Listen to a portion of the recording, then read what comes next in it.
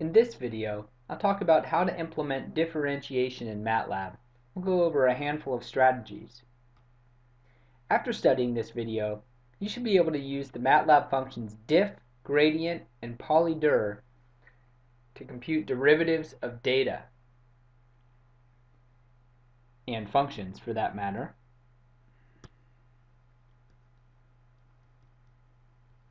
Should also be able to implement differentiation strategies for unequally spaced data. Recall that the finite difference approaches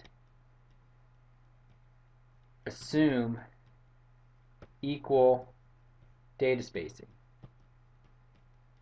And you need that assumption in order to define some delta x equals h for all data points. So first let's talk about using MATLAB's diff function.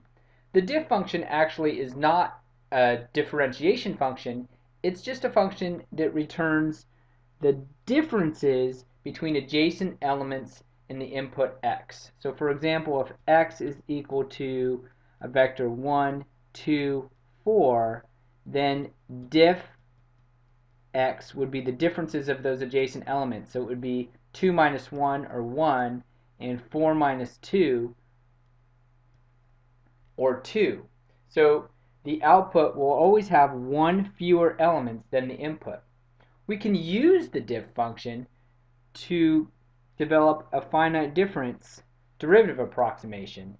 If we have data in vectors y and x and just take diff y divided by diff x, that's like delta y over delta x for each of those vectors. And then relating this back to the finite difference approximations, that would be a forward difference if you assign the values of dy dx. Recall there's going to be one less value in dy dx, one less element than there is in x and y. If you correlate those values to the 1 through n minus 1 elements of x, so starting with the first element of x, then we're going to be calculating a forward difference.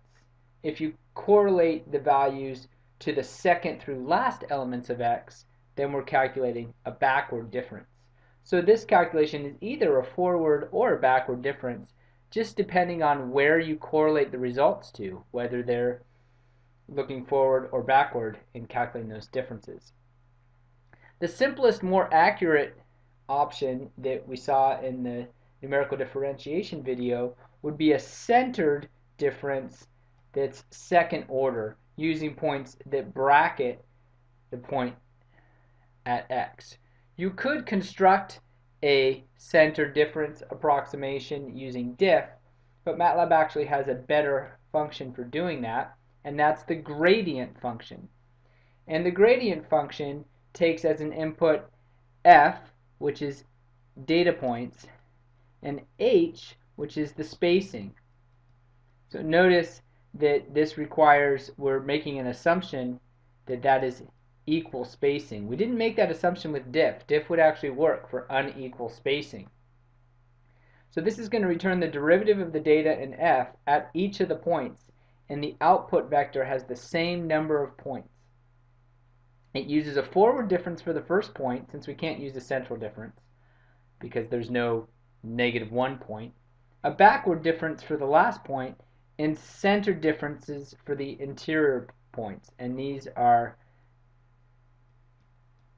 the order h squared, second order central differences.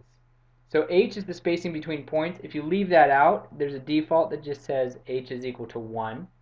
So generally you would include that.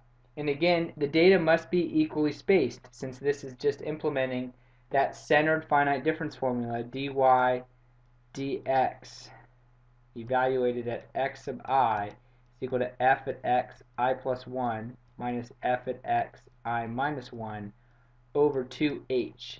So for h to be defined, we have to have equally spaced data. So it's a second order calculation. It returns derivatives for every point in f. So it's better than the diff approach in general if the data is equally spaced. One note is we are using first order for the first and last points.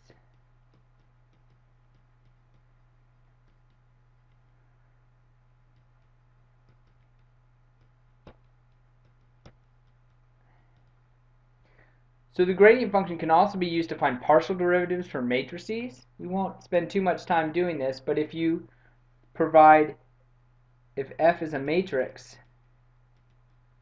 then df dx, df dy dx will be the partial derivatives with respect to x and the partial derivatives with respect to y in that matrix F.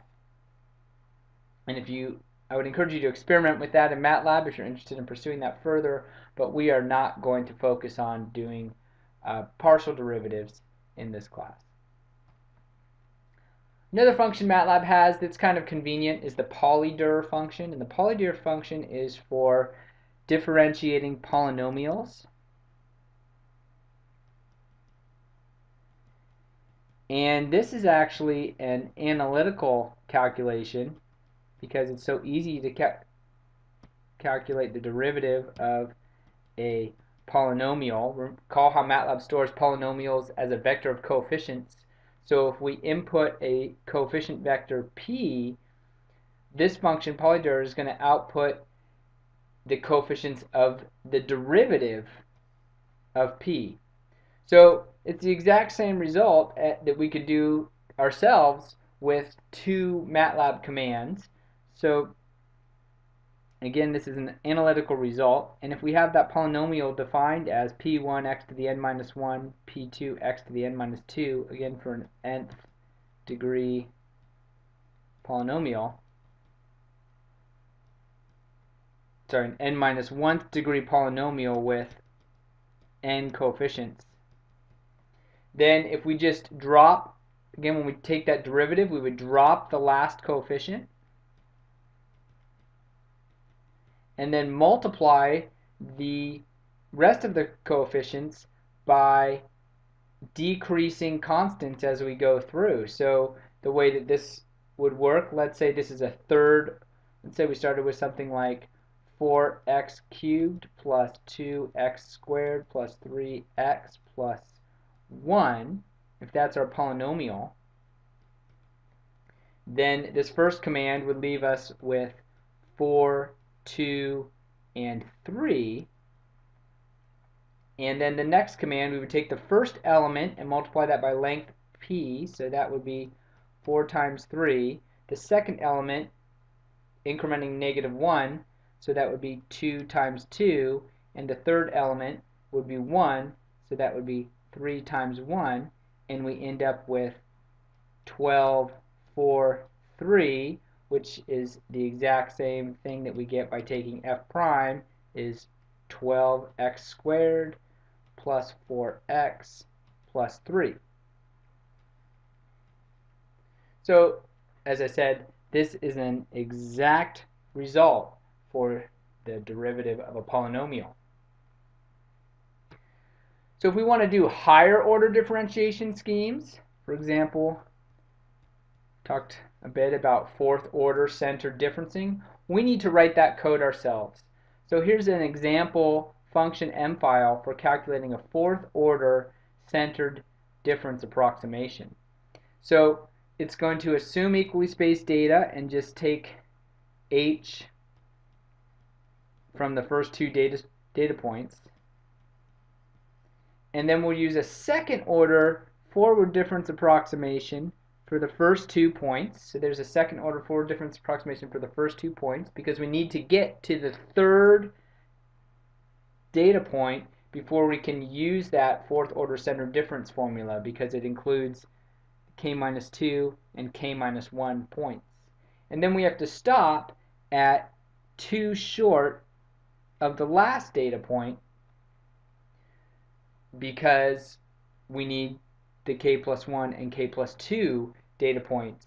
So we'll stop there and use second order backward differences for the last 2 values. So you can download this M file and play with it and use that for fourth order centered difference approximations. So let's talk about a couple implementation notes. So the approaches that we've talked about generally require equally spaced data, so we can define H. We call equal spacing. That's necessary to define H that's consistent for all the data. There's a couple approaches for calculating derivatives of unequally spaced data. One way is to determine a polynomial fit and take its derivative at the point that we want. So for example, we can do this analytically using a second order Lagrange polynomial to fit 3 points and then take its derivative. So you would have here, we can use any 3 points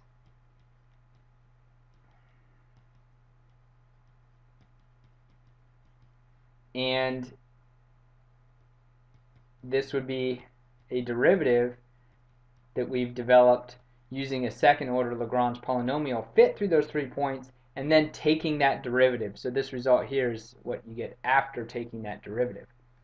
Another approach is to use a spline, and we can use a spline to generate equally spaced interpolated data from our unequally spaced data that we're trying to differentiate, and then we can use any finite differencing scheme on that equally spaced interpolated data. So for example, we could use a fourth order center difference.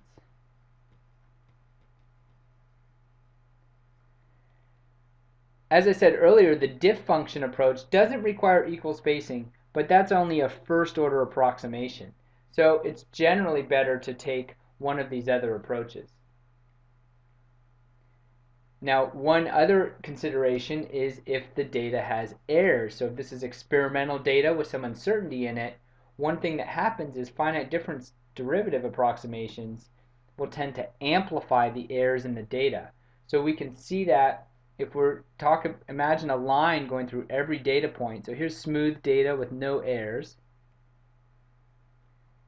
And taking the derivative dy dt indicates a steadily increasing slope or derivative of that data. But now we introduce even relatively small errors.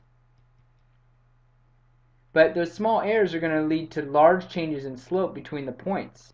And so we see here that those errors are amplified